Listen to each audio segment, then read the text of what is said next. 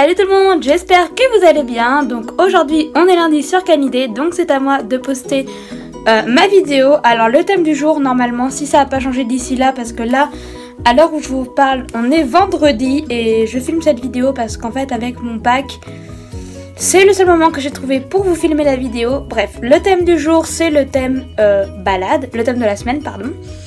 Et donc voilà, moi de toute façon, même si c'est pas ce thème là, je vais quand même vous poster cette vidéo parce qu'avec le bac et tout, j'aurai pas le temps de vous faire une vraie vidéo parce qu'à l'heure où vous regardez cette vidéo, je serai probablement devant ma feuille pendant 4 heures à faire un commentaire, une dissertation ou un écrit d'invention. Donc voilà, je n'aurai pas vraiment le temps de vous poster une vidéo lundi, de vous faire une vidéo pour lundi étant donné que j'ai quand même 4 heures d'épreuve. Donc voilà, je pense que vous comprendrez un peu.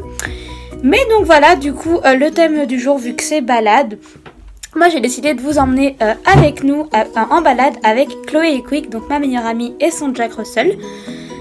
Voilà, vu que je les voyais aujourd'hui, je me suis dit que ça pourrait être sympa de vous filmer. Donc voilà, du coup je vous mets les images et c'est parti. Donc là on va au bois de Vincennes rejoindre Chloé et Quick. Et là il y a Filoute. Coucou mon chien. Donc voilà, du coup je vous laisse avec la vidéo et j'espère que ça vous plaira. Bisous.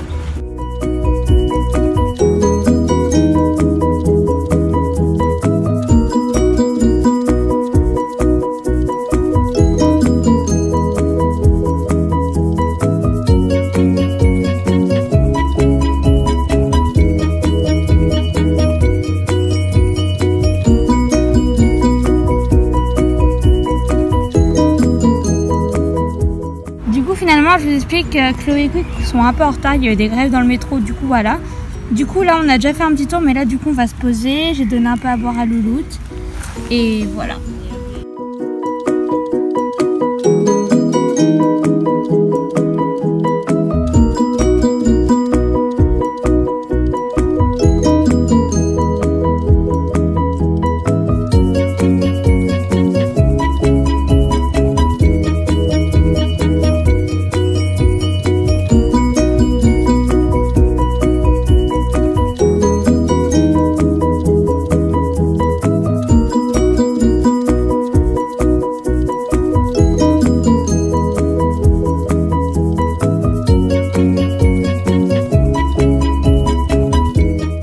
Voilà, là comme elle était sale, je l'ai lavée.